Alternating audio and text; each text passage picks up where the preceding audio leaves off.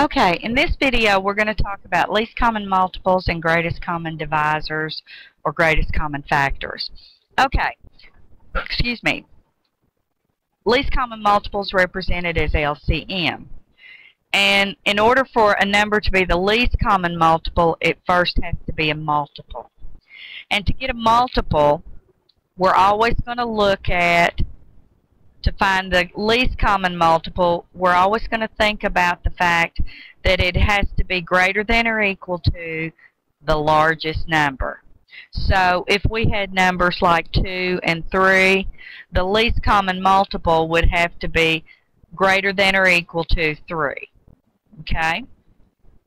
Now, the greatest common factor or greatest common divisor, GCD or GCF, remember divisor factor depends on whether we're looking at division or multiplication. Alright, will always be less than or equal to the smallest. So this is saying that the greatest common factor between those two will have to be less than or equal to 2.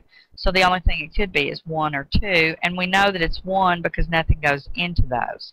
The least common multiple here would be the smallest multiple that's the same in both lists. So if we were to write the multiples of 2, we would have 2 times 1 is 2, 2 times 2 is 4, 2 times 3 is 6, 2 times 4 is 8, and so forth. Alright, the multiples of 3 are 3, 6, and we can stop when we find one that's common. So the least common multiple is the smallest number that occurs in both lists. Okay? Now, in order to find the greatest common factor, we're going to make a list of all the factors. So this is relatively easy because the factors for 1 are 1 and 2. The factors for 3 are 1 and 3. So the greatest, the largest thing that occurs in both lists is the greatest common factor. Okay? Now, this is easy to do using listing factors method, but let's say we get to numbers like 18 and 24. These are still relatively easy to do, but we're going to do these using our factor tree and prime factorization. So to do that, 18 can factor into 2 times 9, and then 9 factors into 3 times 3. So prime factors for 18 are 2 times 3 to the second. For 24, we have 4 times 6, and then 4 is 2 times 2, and those are both prime, and 6 is 2 times 3. Those are both prime. So prime factors for 24 are 2 to the third power times 3. So we have 3 2's, 1 3. Now, to find the GCF, first of all, we look for the things that are common in both. Okay, if I look at both of these, I have a 2 in both and a 3 in both. Alright, so the first thing I'm going to do is write my basis down. And then I have to determine which factor or which exponent that I need for that base. To do that, I have to think about things that are factors. And remember, go back to the fact that the greatest common factor is less than or equal to the smallest. So think about that. So we're going to be looking for the smallest factor, the smallest power. So for the greatest common factor, is it 1 or 3? And it will be the 1.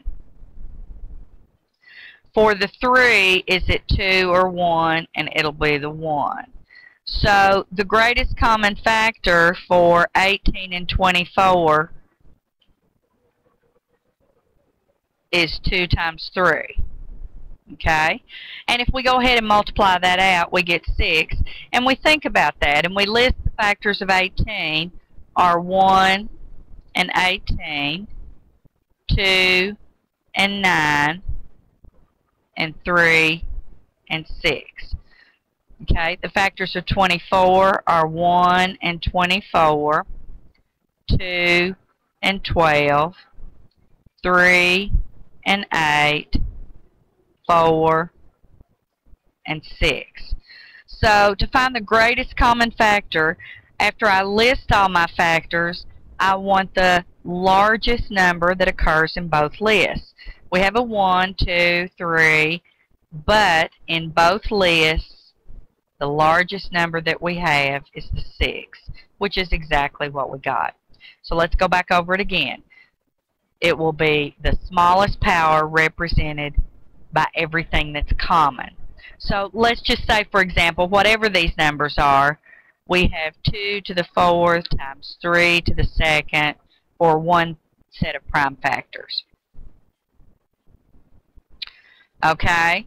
And let's say for another set of prime factors, we have 2 to the 2nd, 5, and 7 to the 2nd. Alright, so the GCF for these is what's common. What's the only thing common to both of those? It's a 2. And we always want the smallest power, which would be to the 2nd, because 2 is smaller than 4. Okay, so the greatest common factor between these two numbers would be 2 to the 2nd or 4. Okay, now to find the least common multiple, I have to have everything represented that's in both.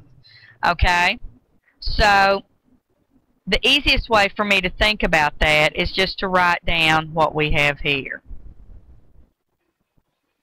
Okay, then go to the other one and forget about that.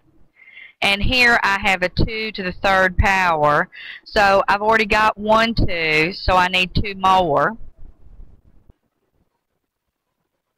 And I'm just going to write them down like this so it's easier to see. Okay, then here I have a 3 to the 2nd, so I don't need to worry, that's taken care of. So my least common multiple then actually would be 2 to the 1, 2, 3 times 3 to the 2nd. And the way to look at that now, to find the least common multiple, we write down everything and we pick the largest powers for each one. So the least common multiple here would be 2 times 2 is 4 times 2 is 8. 3 times 3 is 9. So the least common multiple is 72. Okay, now let's look at this one. Alright, so here to find the least common multiple, whatever this number is, I have to have 2 to the 4th. I've got to have 3 to the 2nd. Now let's go here. I need 2 to the 2nd. I've already got it taken care of in that. I need a 5. Don't have one of those, so I write it down. Okay, and whatever the power would be. It's only in that, so I have to have it represented. Now, I also have a 7, and I particularly have 7 to the 2nd. So again, the strategy, to find the greatest common factor, we look for the ones that are the same and pick the smallest power. For the least common multiple, we write down everything represented in both and pick the largest power. So least gets the largest power, greatest gets the smallest power. Just the opposite of what you think that it would be.